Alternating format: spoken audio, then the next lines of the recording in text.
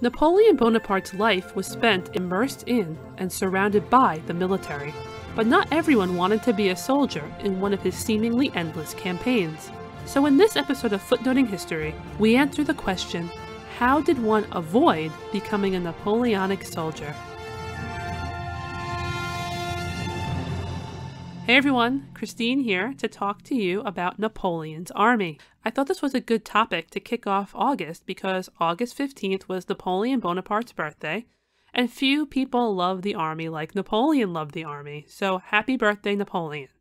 Here I am adding another episode to my Revolutionary France series, this time with a talk about the men who were called upon to fight in Napoleon's wars, or, even more specifically, the men who did not want to fight in those wars.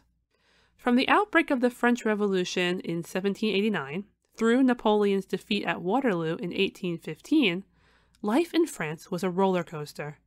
The country overthrew and executed its monarchs, Louis XVI and Marie Antoinette.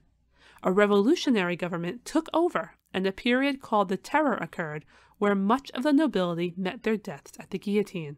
When that was toppled, there was an attempt at a post-revolutionary government called the Directorate, but that was ended in 1799 with a coup led by Napoleon Bonaparte that made the country a consulate and then an empire.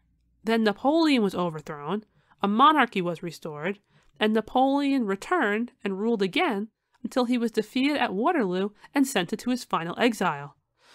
Whew, that is a lot for a country to go through in less than 30 years. I'm exhausted just listing part of it, so you can only imagine what it was like to live through. But the thing is, there were some constants in that period, and if you paid attention to the topic, you can probably guess that one of those was war. During this period, France was involved in almost non-stop military conflicts of one sort or another. With battles to be fought, soldiers were needed in increasing amounts. To fill the ranks, the government summoned the populace, and the people of France became accustomed to the fact that many of its citizens would be required to serve. Since in the late 18th and early 19th centuries, women were not candidates for military service, the duty fell squarely on the shoulders of the men. In 1793, the same year that both Louis XVI and Marie Antoinette were executed, the revolutionary government, known as the National Convention, needed soldiers. Although the early revolution saw an influx of enthusiastic volunteers, that could not sustain the army forever. They issued what was called the levée en masse to add to the military ranks. Eligible men were defined as being between the ages of 18 and 25, able-bodied, unmarried or widowed without children, and not employed in certain areas like armaments. Ultimately, it contributed to France having over 750,000 soldiers from all levels of society, but it was widely believed to be a one-time thing. Cue the narrator saying it would not be a one-time thing, at least not overall. After the revolutionary government was overthrown, the Directorate that followed it approved the Law Jourdain in 1798, which was the opposite of a one-time thing. This law organized men into classes based on when they turned 20, so that each year, as a new group hit that age, they became eligible for required service. The class could continue to be called, presumably, only until its men reached the age of 25. So we're talking about a 5-year span of worrying about being called up. This law provided the basis for the evolving conscription practices up through the end of Napoleon's reign. There were two ways of being called. You could either be designated for immediate mobilization or put into a reserve contingent. But more often than not, even if you were in a reserve, you would eventually go too. Under Napoleon, the number of people called varied every year based on the military's needs. This ranged from a low of about 60,000 in a year like 1804 up to a call of almost 300,000 in just the month of October in 1813. More men were always needed, and many people resented the relentless calls to arms. There were benefits to being in Napoleon's army. Notions of the glory of success, adventure, a sense of duty to one's country, or hope for advancement might have been enough to draw in some men. But let's face it, The men who were being drafted into service were not the same ones who were likely drawn in by these ideas. After all, if they wanted to be soldiers, they could have volunteered. Faced with the likelihood of mandatory service, they contemplated ways to avoid it. Now we are going to examine the paths that thousands of Frenchmen took to stay out of uniform. Let's start with the most basic requirements for soldier life, fitting into the physical standard. In some ways, this is completely out of the candidate's control. He could have dreamed forever about being on the battlefield, but if he didn't fit the physical requirements, he would be barred from service. However, while that might disappoint some, for others, it was a lucky break. One example of the physical requirement was that you had to meet a specific height, though the farther things went on and the more and more soldiers were required, the lower that height became. In addition to being too short, you could be excused for a physical deformity, infirmity, or the somewhat vague, weak constitution. Multitudes of the young French population were able to legally avoid conscription using these reasons. For as long as Napoleon was around and these processes were in place, there were suspicions and accusations abounding about how much was people truly being unfit to serve, having an actual deformity or condition, something like epilepsy, and how much was people fixing the system, either through getting others to lie for them, or, in more painful cases, self-inflicted injury. Many families, of course, were more than willing to help their men use these as a loophole to avoid service. But what if you are physically capable? Well, there were some cases where you could ask to be one of the last people called from your class. I'm including these as ways to avoid service, but to be fair, few people would probably want to manipulate their lives so they could qualify for being called last.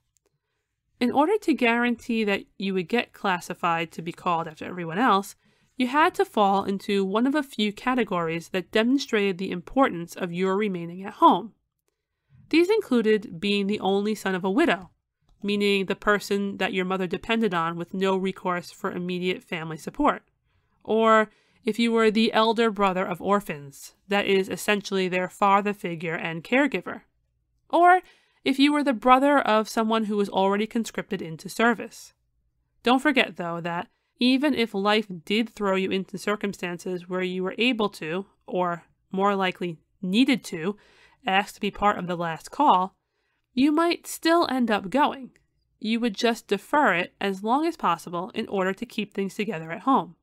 But outside of physicality and extenuating circumstances, how did your average person avoid service? Well, first you could find someone else to go in your place. That process was called replacements. But because you had to be able to afford compensating the person going in your stead, not everyone could afford it. You also had to cope with the ever-changing requirements for who the government said could replace you. Some of these requirements came to include that he had to conform to the Army's height requirement and come from the same area as you. He also could not be from a class that had not yet been called up. They didn't want you poaching from future groups of conscripts. You were also responsible for your replacement's actions. If he ditched service, you might be called to serve for yourself. So even this, the seemingly most convenient method of avoiding service, paying for someone else to do it, was not without its hitches. But it was still a heavily favored option for those with the finances to shoulder it. Another, smoother option of avoidance included playing a game of chance. Heck, maybe you're someone who loves to gamble, so here was one for you. Substitution. Substitution is simple. You just trade your low, likely to be called draft number with someone else's higher, less likely to be called draft number. And then you hope that they get swept into things and you don't. Or maybe if you do, then it didn't matter in the first place. That's the gamble of it.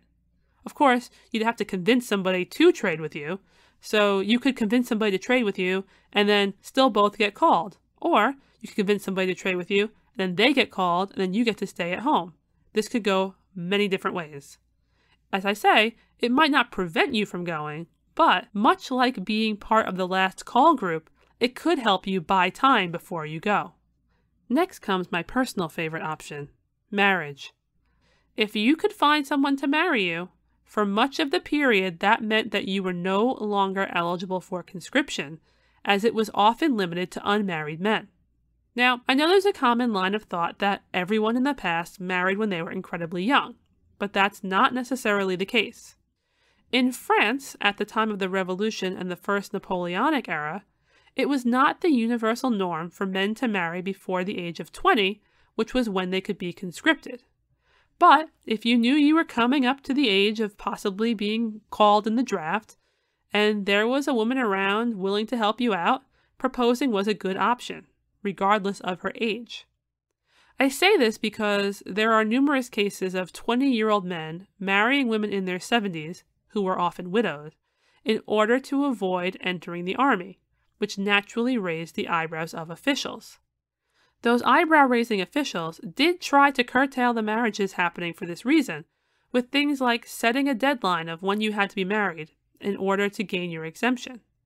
Eventually, another caveat was added. You needed to have children in addition to a wife to get to stay home.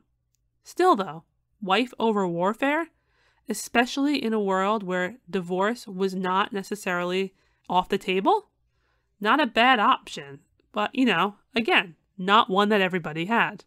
Because although there were these myriad ways to escape serving, legal methods were not feasible for everybody. Sometimes desperate times called for desperate measures, and times were more likely to be desperate the poorer you were, because the less money you had, the more your options for avoidance shrank. So our final methods, evasion and desertion, were not ones approved by the government. Evasion means that they chose not to show up when their class was called or they were supposed to report, and it's not unlikely that they had help doing it. Family and friends were known to help men dodge their draft by helping them hide until the perceived danger of conscription passed. Desertion, by contrast, involves the person reporting originally, then either ducking out and running away at some point along the trip from home to the place of service, or abandoning their position once you were actually already serving. The former was more common than the latter, because regrets of answering the call to duty came on quickly, and if you combine that with the delay between reporting and reaching your intended unit, it was a perfect storm for men ditching en route. Both evasion and desertion were rampant in the Napoleonic period. In fact, the sheer number of evasions and desertions contributed to multiple groups of men having to be called up within short spans. Creating soldiers out of men who did not volunteer was a process laden with stress for local administrators with quotas to fill, and there was no limit to the creative actions taken by men who were desperate to avoid life on the battlefield. So I'm going to leave you with this to ponder. If you were a man coming of age in France during the Napoleonic period, how would you handle facing conscription? And if you didn't want to go to the battlefield, how would you get out of it? If it was me, I'd be hoping someone wanted to marry me. This has been Footnoting History. If you like the podcast, be sure to visit our website, footnotinghistory.com, where you can find links to further reading suggestions related to this week's episode, as well as a calendar of upcoming podcasts. You can also like us on Facebook and follow us on Twitter @HistoryFootnote.